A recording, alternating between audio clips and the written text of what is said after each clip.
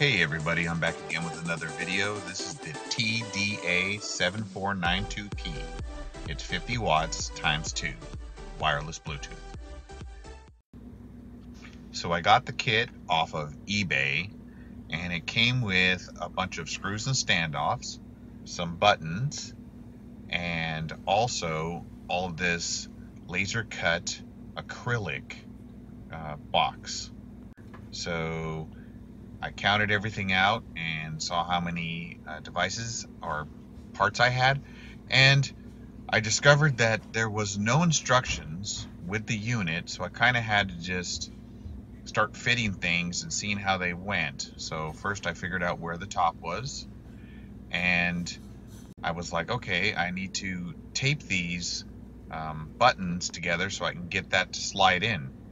Now the problem I had was I got it to this point, and when I tried to put one more of the sides on, it all fell apart because the screws popped off. So I then proceeded to blue tape the bottom, and that allowed the screws not to slide out and keep everything nice and easy. So I got it all back together and put the top on, and as you can see, it looks very similar to a Raspberry Pi. So I slapped on the 4 nuts on there, and I started to test each button and make sure that they all had nice clear pathways, and everything fit together really nicely. I was actually pretty impressed with the fit and finish of the unit itself. It didn't look really cheap or cheesy, and so I decided that I would start to hook up the wiring, and the outer 2 pins or speaker lugs are the positives, and the inner ones are the negatives. So pairing is super easy. You just power up the unit, and as long as your phone is scanning, it'll immediately connect without a password being required. So that was really simple, and I decided that I would launch Pandora and start to play Christmas music and give that a listen to.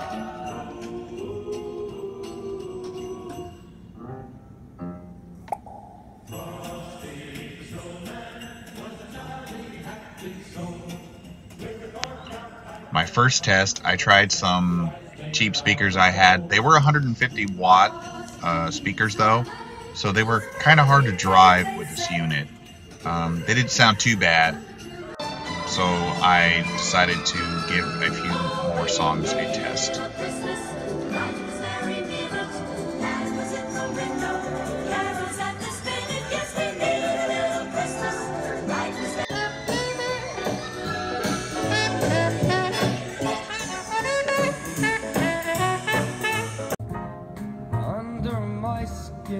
Now I'm trying some better speakers that I had, and these sounded a lot better to me. The tweeters and the bass was a lot better, and these speakers are also adjustable, so they did sound better. Now, they don't give you any instructions, and there's nothing marked on the buttons. So I threw up a quick screenshot of a drawing I did to kind of figure out what each button produced. So you had your play, your back, your next, and your volume control and power.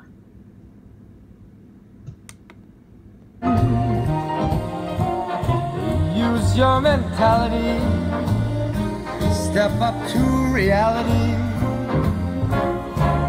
but each time I do, just the thought of you makes me stop.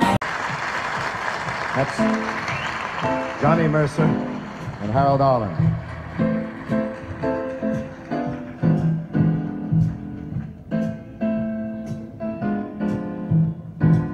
Now this man by the hand, and he's gonna lead me down the right path to righteousness and all that other mother jazz in the right tempo.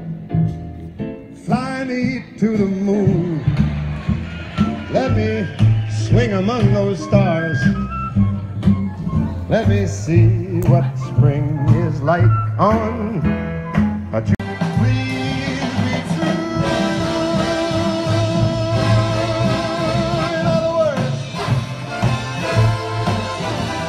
In other words,